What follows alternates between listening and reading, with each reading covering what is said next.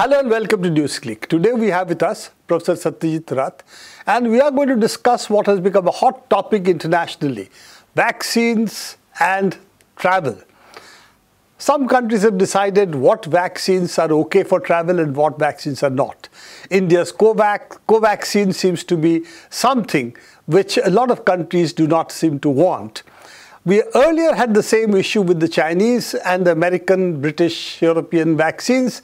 China said it only recognizes its own vaccines, and of course, other countries did not recognize the Chinese vaccines. Satyajit, how do we solve the problem of vaccine recognition, particularly in view of the fact that WHO does not seem to have recognized a number of vaccines which are also being widely used, Covaxin being only one of them, but also, for instance, the Sputnik V, as we now know it is called, not Sputnik 5. So what is the way forward? So I'm afraid that from being ostensibly a problem of science and technology, this has really become a problem of politics and bureaucracy. The WHO's failure to recognize some vaccines is driven largely by a slow creaking bureaucracy that tends to play very cautious. This is not to imply that the WHO is not amenable to political pressure. It certainly is. But nonetheless, I think that the primary difficulty in the WHO's case of non-inclusion of some vaccines is to do with a creaking bureaucracy. On the other hand, the decisions by the global north, or more correctly, by individual countries of the global north, in deciding some cherry-picked list of favored vaccines, seems to be far more a matter of political friends and non-friends, and of unregarded people, such as the UK and Covishield, than a matter of science and technology, or indeed even of, properly speaking, bureaucracy. The cause that is going to be given has in fact been indicated, is that their national regulatory agencies have not recognized these vaccines, and therefore they are unable to recognize those countries. Even Covishield, is it? I thought only Covaxin was what the UK didn't recognize.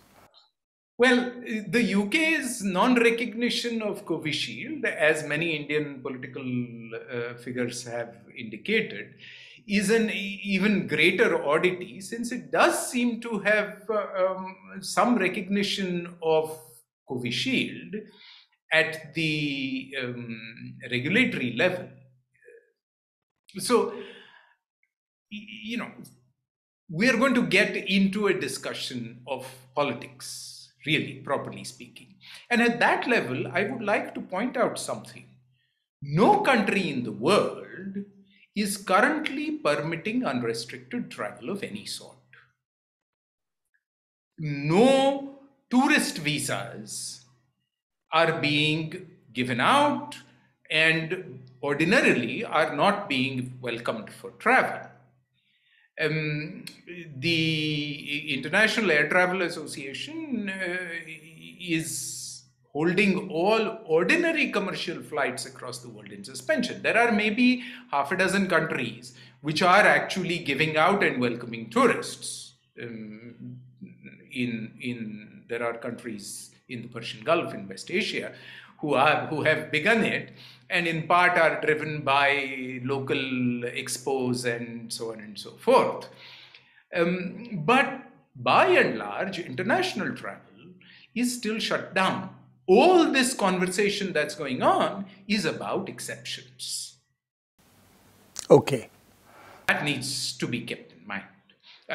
We should also keep in mind that these permissions are connected to not just vaccination, but RT-PCR based testing a couple of days before the date of travel, and a commitment to do another test of some sort a couple of days later after arrival in the country. So all of this is an extremely slow, uncertain, cautious opening of international travel, and it's not an ordinary opening of international travel. And I think that when we discuss the inevitable look down from the global north to the global south, we should keep this context in mind. But it's also interesting between the European Union, the UK and the United States. There's a lot of bad blood taking place. Who recognizes whose vaccines and whose vaccines are not being recognized? And the US seems to be particularly at fault, according to Europeans, that while they have accepted American tourists, American visits, the Americans don't even seem to accept the UK. That their people coming in is also not welcome. Considering the US numbers in terms of people who are down with COVID-19 is still very high. It's one of the highest in the world still. So this seems to be, again, more parochial treatment. My infected are okay, but yours are not kind of scenario? Of course. Not simply that, not simply the simple xenophobia of my infected are okay, but you're infected or not, but the xenophobia of hierarchies where the infected from some countries are more okay than the infected from other countries. That clearly we have established that apart from the European Union, and maybe now that Australia is buying submarines from the United States, maybe they will get an exception, but not in France. But otherwise, the global south, as you said, essentially Africa, Asia, large parts of Asia, or most of Asia in any case, and of course even Latin America, will be out of reckoning in terms of the vaccine passports, so to say. But there is really no way that we are going to get an international agreement of, say, vaccine passports at the moment, because there is neither in the tourist or the aircraft airlines kind of agencies or in WHO, there is really a discussion of what to do with travel. So, Prabir, this is, I agree, but let me put it in a broader context of the conversations that we've been having on this forum for the past year. There is no global, unified, strategic or tactical policy approach to the pandemic at all. The WHO is essentially a Cassandra voice crying in the wilderness. Despite all its creaky bureaucracy and its caution and this, that, and the other, this is where we've come, where the WHO is the Cassandra. The Covax initiative has gone nowhere in terms of the number commitments that it has made. I am all supportive of the Covax initiative, even in its extraordinarily reduced state, because it's doing something. But clearly, even the modest numbers that it had originally envisaged have not been held to in terms of time schedules.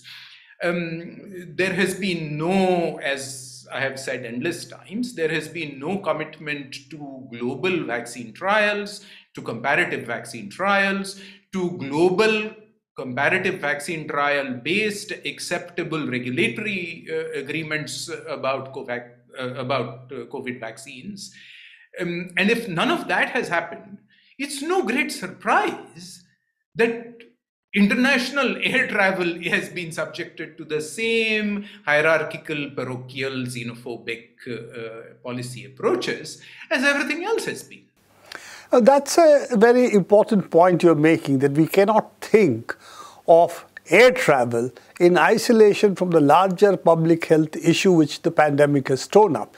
And the key problem has been we have no international approach to the pandemic. What we have had is national approaches which make some lip service to internationalism, if you will, and WHO Covaxin platform, if you will. But in reality, it has been me first, the devil or the pandemic take the hindmost. That has been really the way it has gone. And it's also interesting that we are now talking of booster doses for people above 50, people above X. We can booster dose on demand kind of policies being talked about in the global north, European Union, the UK, and the United States. I'm not counting the small islands like Australia into this. But if you take that into account, that you really have a policy of me first in all of these countries. And of course, the countries like India, which have followed this policy as well after a certain point, this has affected most, of course, Africa, which is lagging well behind. Even the public health system has not been vaccinated in a number of countries. So that's really where the danger lies. And of course, Latin America is a little better because they have more money, if you will, to get vaccines, and they have had some access therefore. But it is really this public health failure at the international level which is at the cause of what we are seeing. So let me extend that argument a little bit and point out that one of the issues that we've discussed previously is the fact that we have allowed COVID vaccines to be part of a private sector pharmaceutical company competitive market landscape. As a consequence, now that's not surprising given all the other choices that we have made as the world. Under those circumstances, it's completely unsurprising that extraordinarily peculiar efforts begin to be made. Let me give you an example of the kind that you're talking about. On the one hand, we are talking about booster doses, and the booster doses that are being discussed are not simply booster doses in the global north at the cost of vaccine supplies to the global south. In countries such as India, there is a growing constituency of support for booster doses amongst people who are fortunate enough to have had their 2 doses already 6 months ago, and who for a variety of reasons are anxious, correctly some cases, incorrectly in other cases, and for whom the argument begins to be 25% of the vaccine supply in India is supposed to come through the private sector. I can afford a 3rd dose. Why are you not giving me the 3rd dose? And that, if you like, is an in-country configuration of the exact same international scenario that we are discussing of a hierarchy of interests. That brings us to the point, which perhaps we should take up in our next discussion, but we can touch upon it briefly here, that according to what you have been saying in these discussions with NewsClick, all vaccines have proved to be reasonably successful. Even in spite of the fact we don't have international trials, they are all to the good, and we hope that in the future we shall be able to develop, improved varieties of vaccines to combat the pandemic. What is lacking is essentially a public health approach, and none of this so-called patents not being considered for the duration of the pandemic has gone anywhere. If you look at it, Biden made a lip service announcement that the US would back off from saying no patents for the pandemic, but the intellectual property right regime has effectively prevented any transfer of technology to the countries that need it most, particularly even of vaccines which do not need a very high technology setup. This is the other side of, the private health approach and profit being made of the pandemic, which is really going to hurt all countries and all economies, and of course the global economy, because the pandemic will only continue. And if new variants emerge, it can again, damage whatever little we have gained. So let me make in this context, in the context of the issues you raise, 2 points. One, a technological issue and one an epidemiological issue. And let me start with the epidemiological issue, where advisory committees in Israel, in various countries in Europe, in North America, are advising booster vaccination, third dose vaccination, based on data that even protection from serious illness and death that was seen to be very, very high in the early months of vaccination is waning. We are seeing headlines, immunity by vaccination is waning. And that is why the third dose, the booster dose, is being advised as a matter of public policy. And I would like to point out that the waning levels are still in the 80, 85, 90+% categories. So are we seeing waning? Yes, a little bit. Are those waning numbers such that we should withdraw vaccines from people who have not gotten even a single dose and should put them into third dose vaccination programs? I don't think so. I think that this is an example where perfectly legitimate epidemiological evidence is being used in support of hierarchical approaches to policy making. So or parochial approaches. Or parochial approaches. Yes, I'm sort of making a larger point about hierarchies. But the technological point I would like to bring up is the issue that there is supposed to be an Africa hub for transfer of technology and building an African sourced first filling and finishing and then a manufacture. Now the filling and finishing is a little bit further ahead. The manufacture is lagging behind. But the extraordinary Alice through the looking glass world sense that you get is both of these efforts of Make in Africa are being driven by BioNTech, Pfizer on the one hand at the filling and finishing level and Moderna on the other hand. And both of these vaccines are RNA vaccines, and RNA vaccines require ultra low temperature storage. It's not at all clear that actual vaccination campaign conditions in Africa are going to be able to provide reliable, robust, sustainable ultra low temperature storage. And yet, the Africa hub of COVID vaccines appears to consist of RNA vaccines, even via the WHO.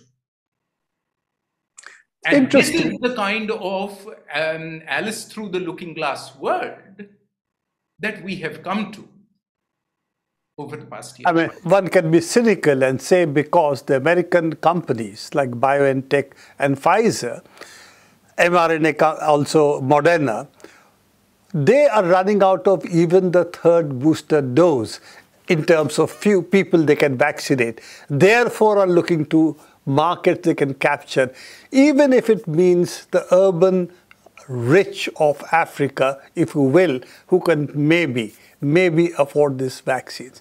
Thank you very much, Satyajit, for bringing out what happens when public health versus private greed is put at cross purposes, and what we are seeing as vaccine passports and all this what appear to be on the face of it really irrational public health decisions are being driven by the logic of private greed and not of public health.